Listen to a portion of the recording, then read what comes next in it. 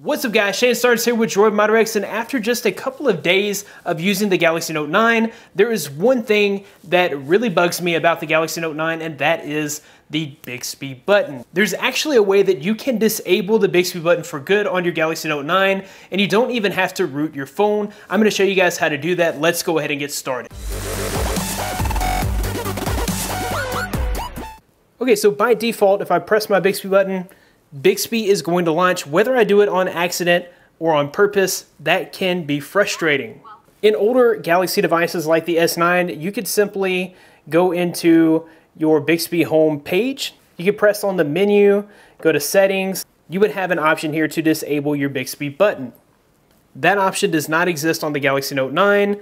There are a few ways to do this. So the easiest, most simple way would be just to disable it with a package disabler. So you can grab Package Disabler Pro for about $3 on the Play Store, and it's super easy to use and does not require any sort of root. So we'll go ahead and open this up, go down and find Bixby Voice.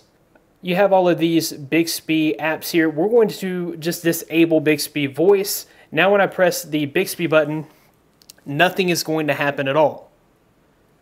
All right, so you can see that we have totally disabled the Bixby button.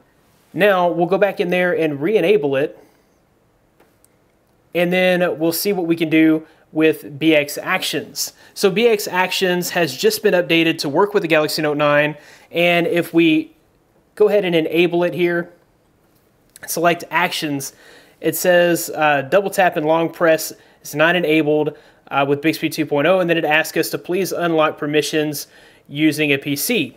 But it works even without having to go to our PC. And you can choose what you want it to do.